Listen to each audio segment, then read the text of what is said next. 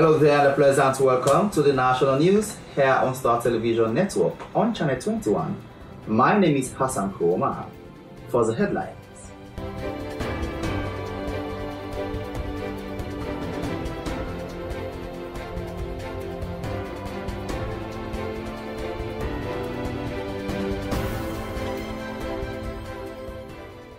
Some concerned students of government granting aid at Limkokwing University of Creative Technology have called on government intervention in the payment of their tuition fees. NGC is in solidarity with the abandoned 1,000 students of Limkokwing University.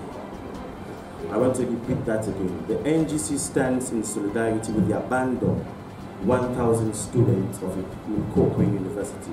Save the Children, in partnership with Rainbow Initiative, have commenced their 16 Days of Activism with their awareness raising campaign against gender-based violence. With the partners, Limkokwing University, Rainbow, DHMT, especially our young adolescents within our four operational communities, decided to do a campaign work titled "Me Bodi, Na Me Right." The head of police media, Superintendent Brahma Kamara, has admitted that the Sierra Leone police embarked on some demolition of tables on Wednesday, the 9th December 2020, at Lumley Market in Freetown. If I tell you that no, nothing. What do you mean? They say push back. Something. Next now, they say come go outside. Yesterday, all man they call me, man they tell me what you have. I say me I don't understand. Because anything what they happen by right, they go tell me. Hey, now this one, do. I don't know nothing. I don't know lecture. But I don't understand. Institute of Marine Biology and Oceanography has on Thursday, December 10, 2020, held a validation workshop on a project implementing on behalf of the UNDP. Very important document, which is the Marine and Spatial Planning document. Of course, the National Tourist Board is one of the institutions implementing the UNDP funded project, which is the adapting to climate change induced coastal risk management. The head of media in the Sierra Leone Police, Superintendent Brahma Kamara, explained more about their preparedness and the measure ahead of the by-election in constituency 110. Secondly, we are now working on what we call the deployment of personnel. You know, the job of the policeman or the job of the police normally when it comes to election, one has to do with protecting the guys who are going to vote, protecting those ones who are conducting the exams.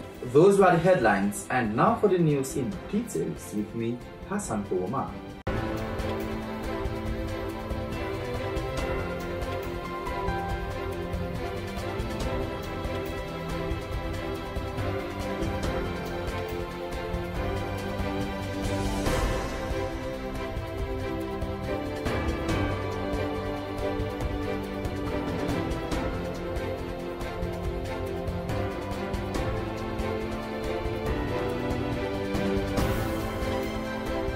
Some concerned students on government granting aid at the Limkokwing University of Creative Technology, as on Wednesday, December 9, 2020, held a news conference at the headquarters of SLAJ office in Freetown, calling on the government intervention in the payment of their tuition fees. Isabella Stanley now reports. During the press briefing, the students of the Limkokwing College of Technology made an impassioned plea to the government to go back on their decision. Atopi, as the Western Region chairman of the National Grand Coalition, underscored the need for these students to go back to class. As he said, it's an emergency that the government needs to ensure that these students are not left out in the cold languished. The NGC is in solidarity with the abandoned 1,000 students of Limkokwing University. I want to repeat that again. The NGC stands in solidarity with the abandoned 1,000 students of Limkokwing University. We sympathize with you for such a traumatic period in your life. We consider this as 15 months home with frustration. To demonstrate our commitment to this fight for the abandoned Sierra Leonean students of Limkokwing, our Salon First newspaper, the reporter is here present to cover this outcome and to make public by the next edition. Also worried over the continuous neglect by the government to the poor and vulnerable students who are all Sierra Leoneans but are now deprived from an already government scholarship awarded to them. The NGC is asking a rhetorical question. We're saying, are these students considered by the government of SLPP to be beneficiaries of the previous government, or are they considered as Sierra Leoneans? Elias Suja, student who benefited from the scholarship, highlighted how frustrating it has been for them for the past months. She noted that this has a physiological toll on them, especially when it comes to the administration, which prides itself of having quality education as its main priority, adding that their careers and future is currently in jeopardy. We are all Sierra Leoneans, with families, relatives, and loved ones, who are looking forward to our success. I repeat, we are all Sierra Leoneans, with families, relatives, and loved ones, who are looking forward to our success. Today, it's been almost 15 months. I repeat again, 15 good months since our classes were brought to an abrupt halt as a result of the seemingly unending contract review or renegotiation process occasioned by the new direction government on tuition fees paid for us at the Limkokwing University of Creative Technology. To draw the attention of the government to the rare taste of quality or value the Limkokwing University of Creative Technology comes with to the process. Sadly, the indefinite suspension of classes and the protracted review of the contract have left student beneficiaries and well-meaning education stakeholders completely disillusioned. Even though our dreams have been deferred, we are not giving up on our aspirations to contribute meaningfully to national development. Therefore, we are making a passionate last gap plea for government to hearken to our cries and restore our hopes. Thomas Moore Conte, Executive Director of the Citizens Advocacy Network, who had been with them throughout all this fight, continued to call on the government to look into the plight of these students. To discuss issues that are very related to what we are discussing here today, which has to do with neglect, injustice, and total abandonment by people who are supposed to act. Those students, after graduating from the law department, from Abbey College, with very sound degrees, for one way or another, we are denied admission into the Sierra Leone Law School. It happened in 2014. After several attempts to actually get authorities to hearken to their call, months passed by. Hopes were dashing. They became despondent. Some were going frustrated, traumatized. They decided to come to this hall to call the attention of the authorities to such a very crucial issue. For Star TV News, I am Isabella Stanley. Save the Children, in partnership with the Rainbow Initiative, have commenced their 16 Days of Activism with their awareness-raising campaign against gender-based violence, with the theme, Me Bodi, Me Rights. The campaign took off from Bosalt and ended at Kallon Car Park Aberden. Compiled by Alfie Barrie, read in our studios by Aisha Kamara.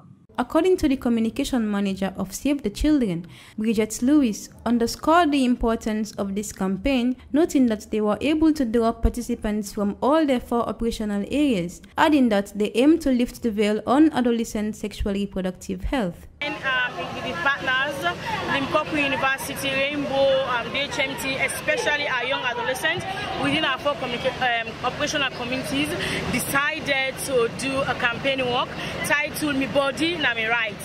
This particular theme came out from the Adolescent Sexual Reproductive Health game application that was developed by the young adolescents, Limkokwing and Lulula from Denmark, for our young adolescents or young people to learn about themselves, to learn about teenage pregnancy, learn about puberty, menstrual hygiene, STIs and contraceptives, and of course, my sexual health and rights. So we decided to see how best we can organize this campaign to formally advocate on the negative effects, for people to know more about the negative effects of teenage pregnancy, and also to increase the adolescent sexual reproductive health services within their operational communities. Princess Elliot from Rainbow Initiative. This activism will serve as a stark reminder to men that women, especially teenagers, should not be violated just to satisfy their insatiable appetite for sex. She stated that "My Body, My Rights" perfectly chimes with the occasion, adding that because a woman is dressed half naked should not serve as an incentive for a man to take advantage of her, emphasizing the need for consent before any sexual activity.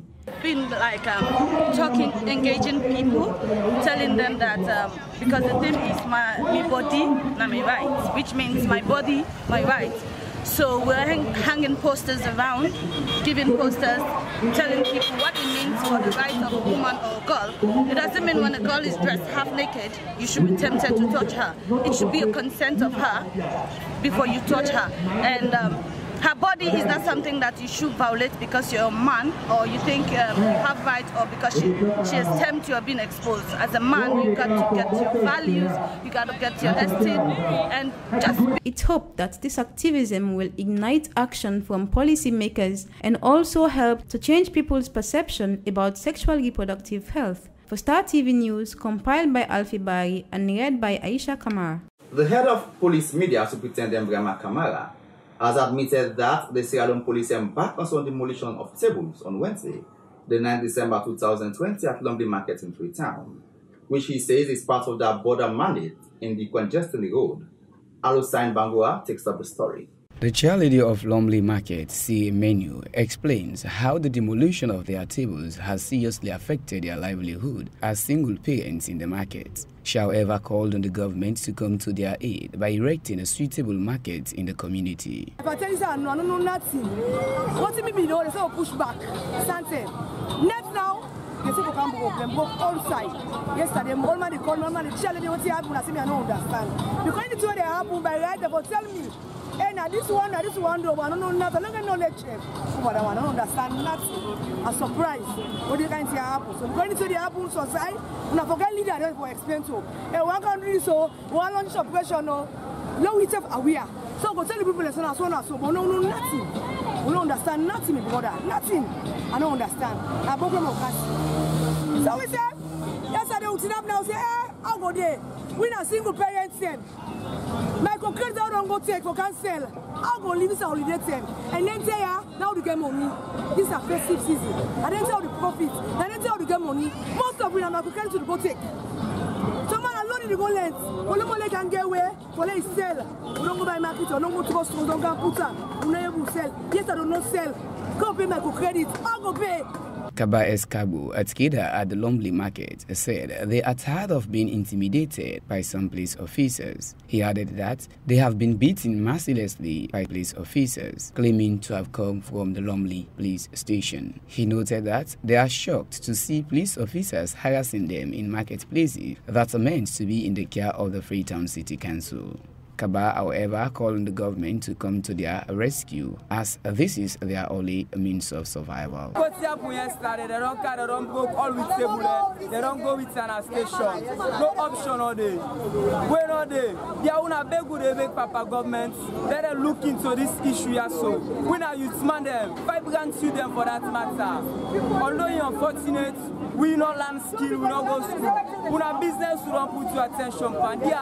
Let the government sit so we let them reason with we. Let them able go talk to the police there, let them calm down for me in this situation here. So, now we and city council and they operate, but to just see police and cut into the issue as if we're not criminals there, and we're not criminals there. But we daily survival with a fairness.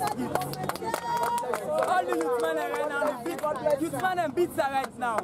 If you see yesterday, the youthman and demonstrate, go to the mayor. The mayor say, you know, even aware of what thing they go on so, and go with table, run outside with the whip with the last. Head of media in the Sierra Leone Police, Superintendent Brahima Kamara, admitted that they demolished the tables at Lumley Market because it is part of their mandate to clear off the road, pointing out that the traders have been unlawfully trading in the area. Yes, we cleared off the road. There were some tables or stalls, whichever name you want to call them. They were on the road, and we needed to clear them off. So what we did was to clear them off because we wanted free passage, as we are now enjoying around that vicinity. You know, the whole thing about traffic, you see, it should be the free passage, the free movement of people.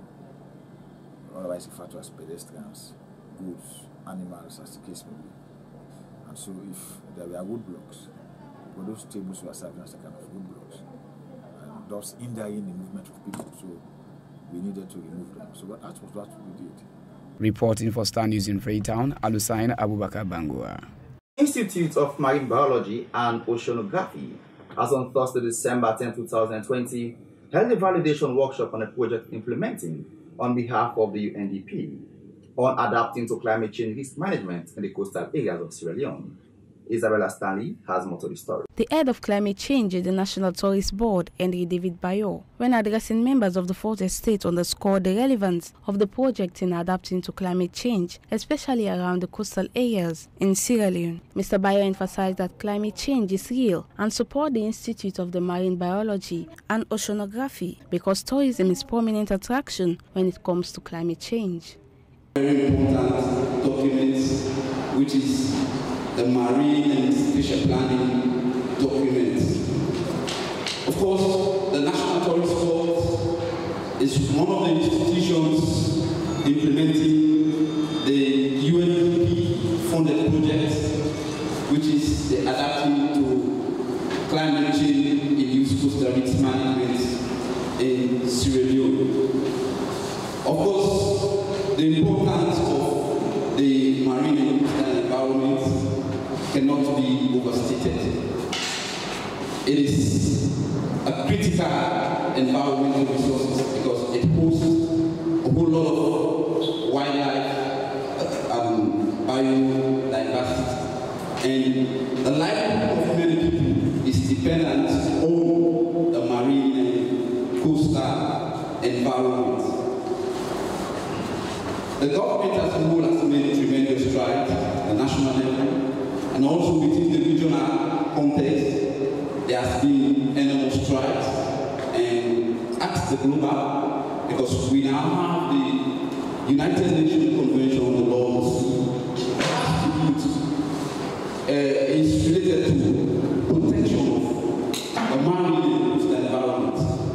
At the regional level, we have the Abidjan Convention, and this is a convention on the cooperation in the protection, management, and development of the marine environment within the coast of West, Central, and Southern Africa. Bintu Mosiri, project manager for the Management Project United Nations Development Program, noted the importance of protecting coastal areas in Sierra Leone and that government should support policies that will mitigate the impact of climate change. She maintained that people should adapt with the use of clay to have a sustainable structure in resistance of flood and other hazardous climatic outbreaks. The same as the terrestrial environment, and there is every need for us to protect it.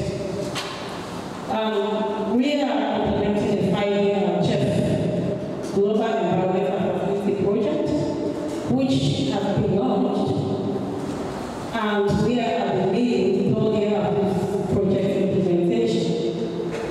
It's not deliberate. We are having a lot of agency. The project being working with various institutions to present the heightened environmental protection, national service for meteorology, and all other secondary stakeholders. We have three mandates in this project. One of it is to provide reliable climate and weather data for the use of spring. And the second one is to have policies or review policies that are input so that government will develop robust adaptation mechanism that is required for our marine environment, especially in this area. And the third one is also to come with a lot of sensitization. For Star TV News, I am Isabella Stanley. Still watching the national news here on Star Television Network on Channel 21 with me, Hassan Kuruma. As the long-awaited by-election in Constituency 110 set to commence on Saturday, 12 December 2020, the head of media in the Sierra Leone Police, Superintendent Brahma Kamara, explained more about their preparedness and the measures they have to put in place to ensure a peaceful election. Alusan Kamara files in this report. Superintendent Brahma Kamara, the head of media in the Sierra Leone Police, intimated that they have put security measures in place to prevent the last ugly incident that occurred in Constituency 110 at Godrich from repeating itself. Brahma added that they have engaged political aspirants to ensure that there is a peaceful election. And secondly, we are now working on what we call the deployment of personnel. You know, the job of the policeman or the job of the police normally when it comes to election, one has to do it protecting the guys who are going to vote, protecting those ones who are conducting the exams, the elections, protecting those ones who are serving as observers, protecting the materials, the voting materials themselves. So that's basically our job. So this is why during the elections you will see us making sure that the lines are orderly, making sure that when complaints do come, whether they come from the presiding officer or they come from the polling center manager, understand, for as long as those instructions are very lawful, we look into them and then we take the appropriate line of action. So what basically we are going to do, we're going to limit the movement of people. If you are a voter, you come and vote. You vote and then we make sure you leave the area. Because when it comes to convergence, we start with one individual, and then the second one will come, the third, the fourth, and then within 30 minutes or within an hour, you now have maybe a large number, say for example 20, 30 or 40 as the case may be. So we are going to ensure that we enforce that one. It is a rule. I mean, it's been in existence. When you vote, you go home. Understand? Go home and listen to what is going to be the outcome of the elections. He pointed out that all necessary measures to ensure security safety are watertight. And then I spoke about limiting the movement of people. You know, there are some people who do not have anything to do with the elections. They are not voters. They are not aspirants. Equally so, they are engaged in some other activities. Understand? But the fact of the matter is, if you are not a party, to the elections, we do not expect you to come around. Especially where the election is being held. Say for example, there is a polling station here. You do not have anything to do there. We cannot allow you to be there. But when we ask you a question, what are you doing here? And then you are just moving around, somebody will say, we are like it. No, we will not allow that one to happen. Because these are the guys who will come, they settle, and then others will see them. Probably they know that these guys might be there for another party. And then the other one will come, and then all of a sudden, things will resort to a kind of violence, and we don't want that to happen. He, however, called on all Sierra Leoneans to remain calm and peaceful as their work is to ensure they protect lives and property. For Star News in Freetown, Alusain Abubakar Bangua reporting. Well, this is all we have time for international news here on Star Television Network on Channel 21 with me, Hassan Kuruma. Thanks for watching and do stay with us for the very best.